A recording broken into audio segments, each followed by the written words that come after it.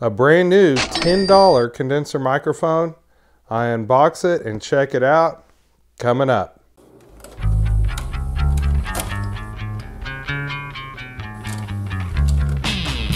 In an upcoming video, I'm going to check out a lot of microphones that I have in my microphone collection, including this Octava, my M Audio Producer, Shure SM58s, Shure SM57s, and other highball microphones, other condenser microphones. But I decided to add one more microphone to my collection. This is a BM-100FX studio microphone. It says it's professional large diaphragm. I'm going to unbox this, take a look at it, see what we got here. It was $10 or $9.99. Shipped UPS from California, so there was some shipping cost involved there. Pretty good deal, maybe too good to be true. Let's dig in here, see what we got, and test this thing out. Okay, so here's the box. It is a professional large diaphragm studio recording microphone, studio microphone. New series. All right. I don't see any kind of brand on it.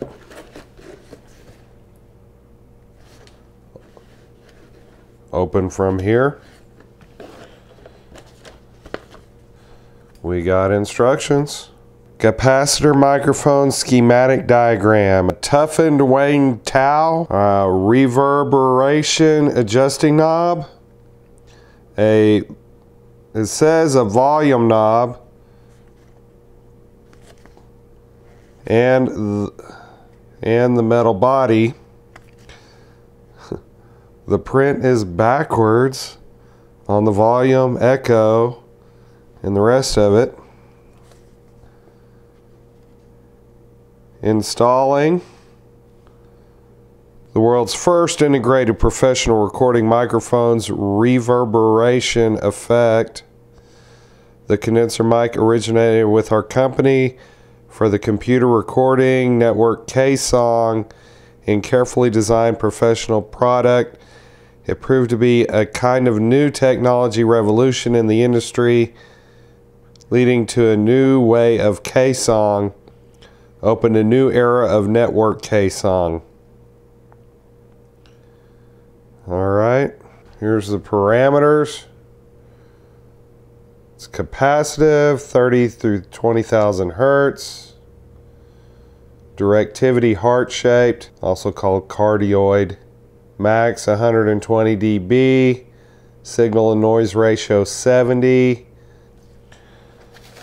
We got a windscreen. We got a clip.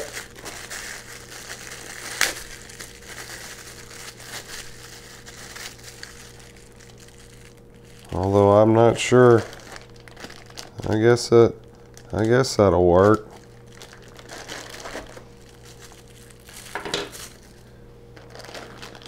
We got a cable,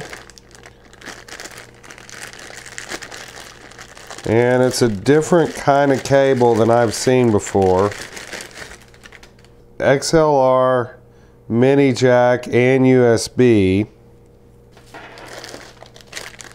And here's the microphone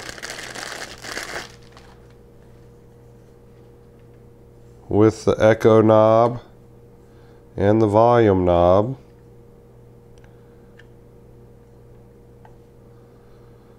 And they appear to be backwards from normal. Looks like the echo down all the way, up all the way, volume down all the way, up all the way. It's a BM-100FX, and it does have an XLR connector.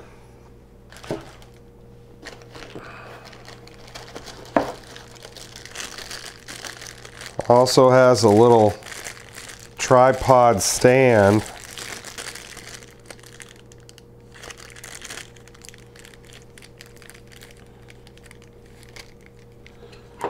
that I guess works with this clip.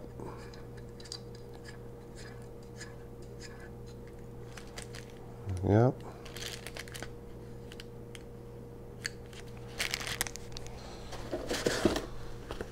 Nothing hiding under the foam. Despite the fact that it has an XLR connector, I'm concerned about running full phantom power into this, as it's designed to run off of a USB cord with 5 volts and phantom power is 48 volts. I'm worried I might blow up the electronics inside here. My M-Audio producer USB sends both audio and power through the USB plug. On this microphone, the USB is used for power only, not for audio information. For that, it uses this tip ring sleeve mini plug. Now, the tip ring sleeve is not balanced. It simply sends the audio data into 2 channels, left and right.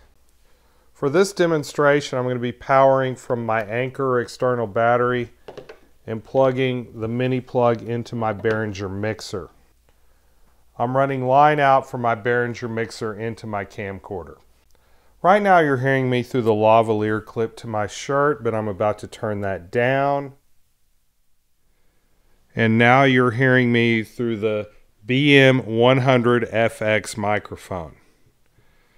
Now, a volume control on a microphone is not a desirable feature on professional mics because you want to control mic level through your mixing board, not through the microphone. And I can get this thing too loud so that it oversaturates the signal. So I'm going to back it off a little bit and boost the gain on the mixer.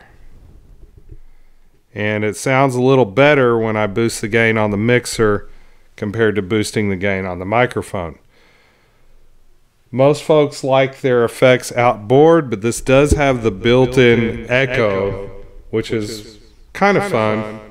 It might be fun for karaoke or something like that. But I prefer to use an outboard effects processor to something that's kind of slap back sounding that's built into this microphone. It's not meant to be handheld, but here's how it sounds a few, I guess about 6 inches from my mouth. And here it is a little closer. And here it is further out. Let's check off-axis rejection. So now I'm speaking into the side of the microphone. And now I'm speaking into the back of the microphone. So it definitely has a cardioid pickup pattern. Really, this isn't that bad for what I paid for it for $10. I do hear a slight bed of hiss, so it's not as quiet as some microphones. You might have heard my refrigerator kick on just now. So it does pick up some ambient noise even with the cardioid pickup pattern. The echo feature is fun, but not something I would use regularly. The volume control is something I don't really like. I prefer to control volume through some other source. And I don't really like the fact that it uses a stereo mini plug. I would much rather plug it in directly with an XLR.